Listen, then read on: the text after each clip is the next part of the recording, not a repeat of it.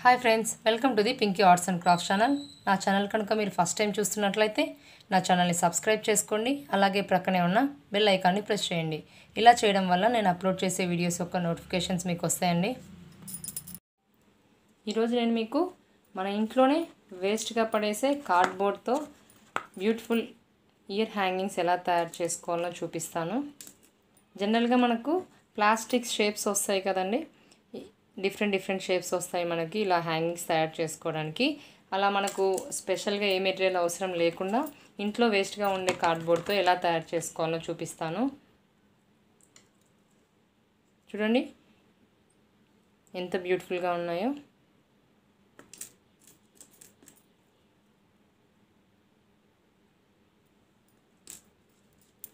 ఇది కొంచెం అందుకు కావాల్సిన మెటీరియల్స్, ఇది కొంచెం మందంగా ఉండే అట్టముక్క తీసుకోవాలి మనం.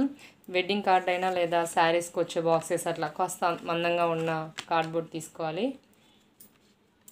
ఇంకా 2 రౌండ్ హుక్స్, 2 హ్యాంగింగ్ హుక్స్, చిన్న తణుకులు కొన్ని, మనకి ఏ కలర్ కావాలనుకుంటే ఆ కలర్ థ్రెడ్స్,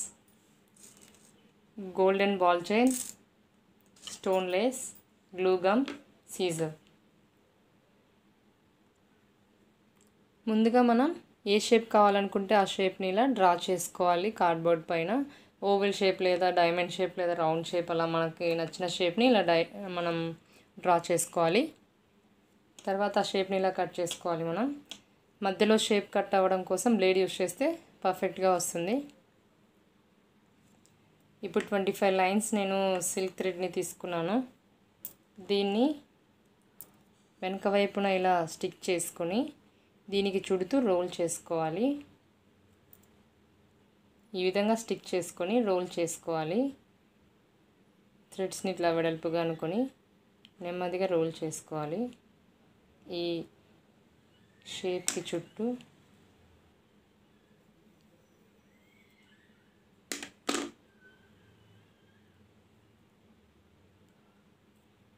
ఇదే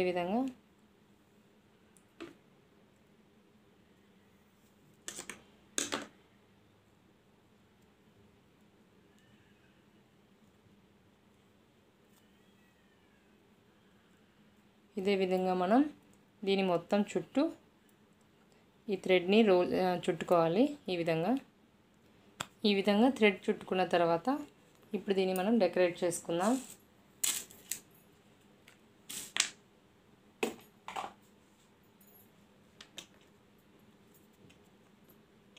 ముందుగా గోల్డెన్ బాల్ చైన్తో లోపల లైన్ డెకరేట్ చేస్తున్నాను.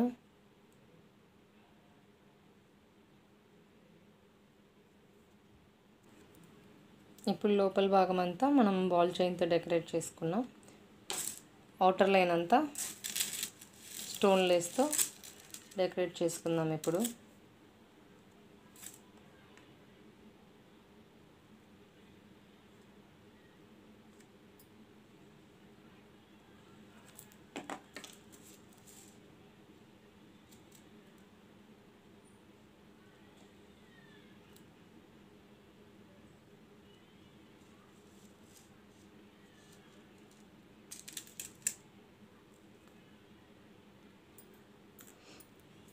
మనం వీటిని డెకరేట్ చేసిన కార్నర్స్ దగ్గర కట్ చేసామంటే షేప్ బాగా వస్తుంది.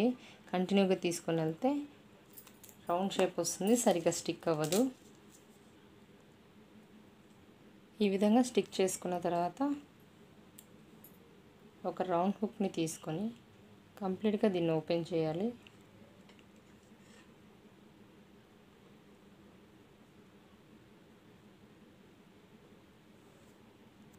ఈ విధంగా హుక్ ఎక్కించుకొని దానికి ఈ హ్యాంగింగ్ హుక్ని జాయిన్ చేసేసేయాలి.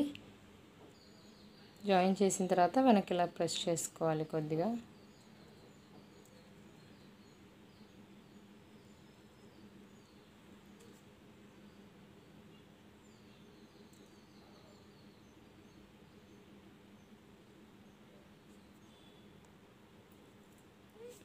చూడండి ఈ విధంగా ఉంటాయి రెండు. ఇప్పుడు నేను మీకు ఈ మోడల్ హ్యాంగింగ్ని ఎలా తయారు చేసుకోవాలో చూపిస్తాను. దీనికోసం కూడా సేమ్ ఇదే విధంగా కార్డ్బోర్డ్ పైన ఈ షేప్ డ్రా చేసుకొని కట్ చేసుకున్నాను.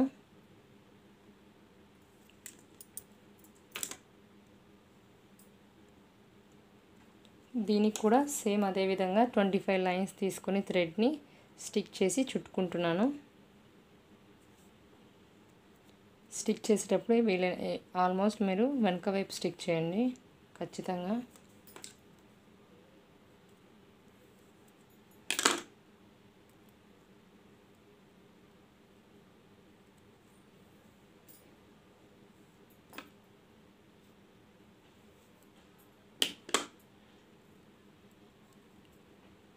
ఫస్ట్ టైం ట్రై చేసేటప్పుడు రౌండ్ షేప్ ట్రై చేయండి.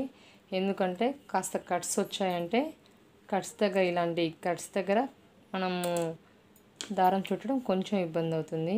ఫస్ట్ రౌండ్ షేప్ ట్రై చేసిన తర్వాత మనకు కాస్త అలవాటు అవుతుంది. సో అప్పుడు అది ట్రై చేయొచ్చు.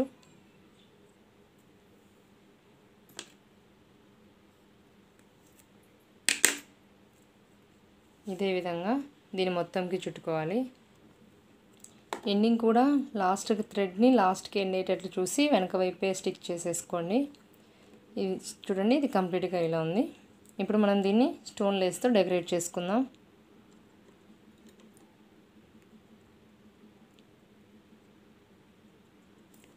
ఇది రౌండ్ షేప్ కాబట్టి మనం స్టోన్ లేస్ని స్పెషల్గా కట్ చేయకుండా కంప్లీట్గా రౌండ్గా తీసుకొని వచ్చి స్టిక్ చేసేయచ్చు. ఈ విధంగా స్టోన్ లేస్ స్టిక్ చేసుకున్న తర్వాత మధ్యలో నేను ఒక 3 తణుకుల్ని అతికిస్తున్నాను. ఇక్కడ ఖచ్చితంగా స్టోన్ లేసే అవసరం లేదని మన దగ్గర ఉన్న చిన్న చిన్న ముత్యాలు, పూసలు, తణుకులు మనకి ఏవి అవైలబుల్లో ఉంటే వాటితో డెకరేట్ చేసుకోవచ్చు. ఇప్పుడు నా దగ్గర స్టోన్ లేస్ ఉంది కాబట్టి నేను దాంతో డెకరేట్ చేసి చూపిస్తున్నాను.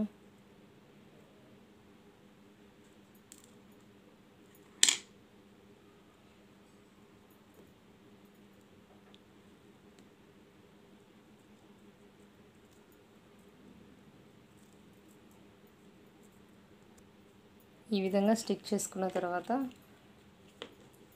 ఈ రౌండ్ హుక్ని ఓపెన్ చేసి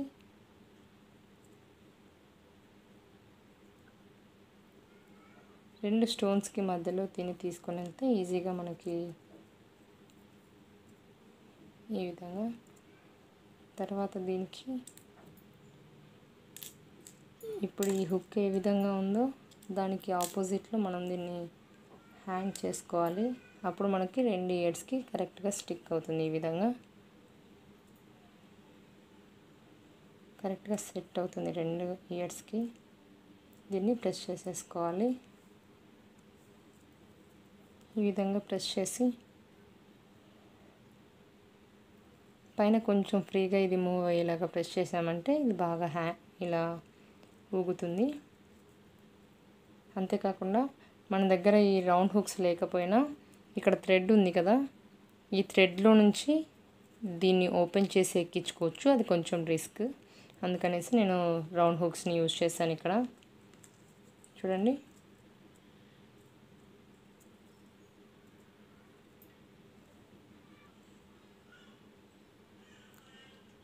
ఇదే విధంగా మనం డిఫరెంట్ షేప్స్ని చేసుకోవచ్చు. నా వీడియో కనుక మీకు నచ్చినట్లయితే లైక్ చేయండి, షేర్ చేయండి. మీ ఒపీనియన్ను కామెంట్ ద్వారా నాకు తెలియజేయండి. నా ఛానల్ని మాత్రం సబ్స్క్రైబ్ చేసుకోవడం మర్చిపోకండి. Thanks for watching.